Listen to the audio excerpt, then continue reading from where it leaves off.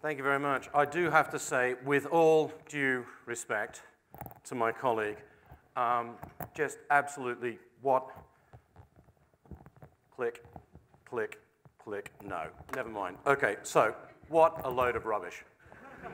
I'm absolutely 13. He says it's maligned. Absolutely, it is insufficiently maligned. I tell you. Yes, it is the coming of age in some cultures. It is the time when people actually are said to become adults. But be honest, this is the time when happy, laughing children turn into absolute monsters. Right? They are just clearly aliens at this point. Absolute aliens. And true, they might mutate back into reasonable teenagers, but you just never know if that's going to happen, because some of them never do. You may be lucky, your teenagers may actually turn out to be happy, but no, not all of them do. They really don't. And the name, the name, we get 14, 4 and 10, 6 and 10, 7 and 10, 9 and 10. I'll even allow 15 as 5 and 13.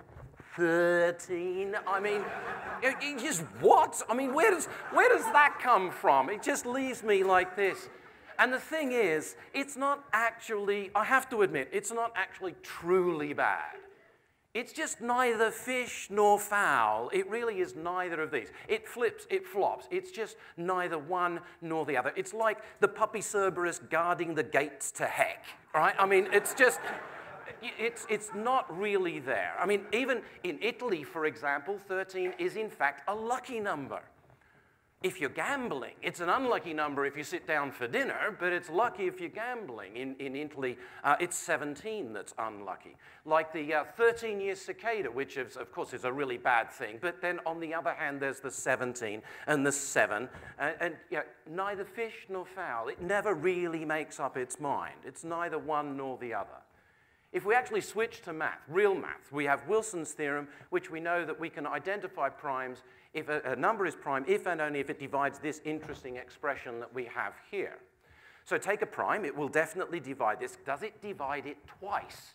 And this is called a Wilson's prime if p squared divides this quantity. And yes, 13, and 5 and 153. And there may be others. Actually, we don't know how many there are. But it's undecided. It's confused. It's just really like a teenager. You just can't decide what to do. My esteemed colleague talked about dates. Well, let's have a look at dates. If we go into the 13th century, we actually find Genghis Khan, great. Second Holy Roman War, great. Baghdad was destroyed. If you don't like the 13th century, let's go to the 1300s, where we have the Great Famine, we have the 100-year war, actually it's the 116-year war, never mind. The Black Death, which wiped out 1/3 of the population of Europe. Surely that counts as being reasonably poor behavior.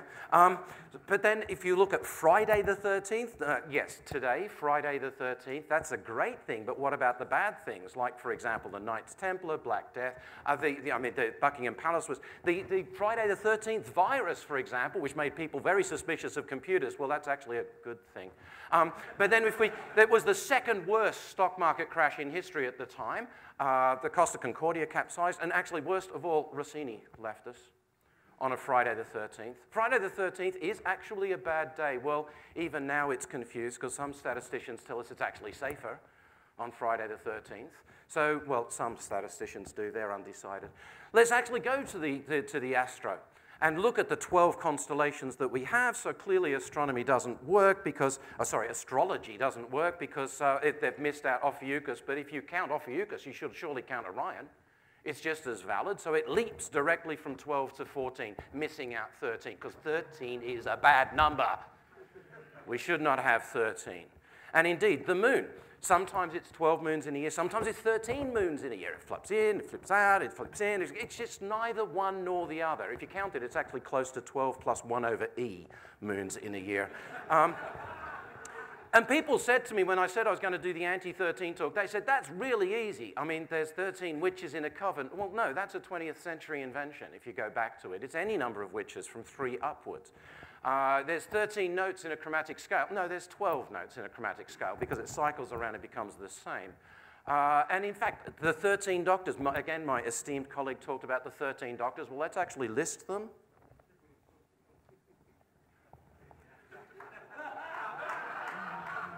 There are, in fact, 14, because, you know, John Hurt was actually one of the doctors within the canon. This isn't a separate thing. So there are actually 14. So, indeed, again, 13 here, stealing credit where it's not due, right? It is not a woke number. It is not the breaking the glass ceiling. The deck of playing cards. We all know the deck of playing cards. So let's look at the deck of playing cards. 1 through 10, I'll give you. Queen and King. Interestingly enough, the current deck actually comes from France, where they actually threw out the monarchy, right? You don't have King and Queen here, but I'll give you King. Jack? Knave? Where does that come from? Why do we have that? Just to make up the numbers?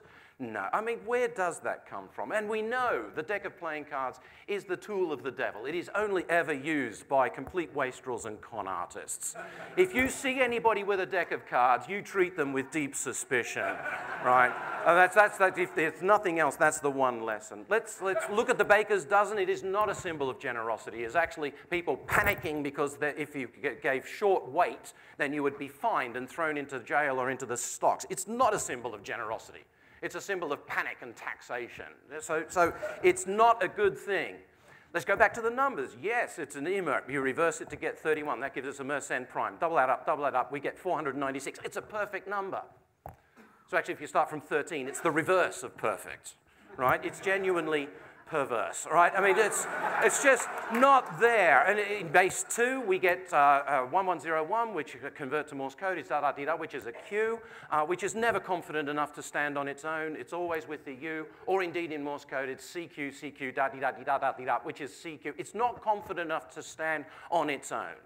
It is insufficiently maligned. In base 4, of course, it's 111. If you multiply that by a perfect number, you get 666, the number of the beast, which, as we know, comes from Revelation 13, of course. And if you look at the ASCII emoji for a heart, that's actually basically a broken 13. And so is 13 a broken heart, or is it's a mended heart? We don't know. It doesn't know. It is confused. We just don't know what's going on. And go back to the classics. Shakespeare, in Much Ado About Nothing, Don John says that I am not a flattering honest man, but it must be admitted, I am a plain-dealing villain. 13? No. Oh, by the way, that's Act 1, Scene 3, which gives us another 13. It's not a plain-dealing villain. It's uncertain, it's unsure, it is unreliable. 11 plus 2 is 13, but it's an anagram of 12 plus 1, right? Do not trust this, I say. So 13, good, bad. Well, I'm going to take the lead from Martin, and personally, I am going to remain completely skeptical. I thank you.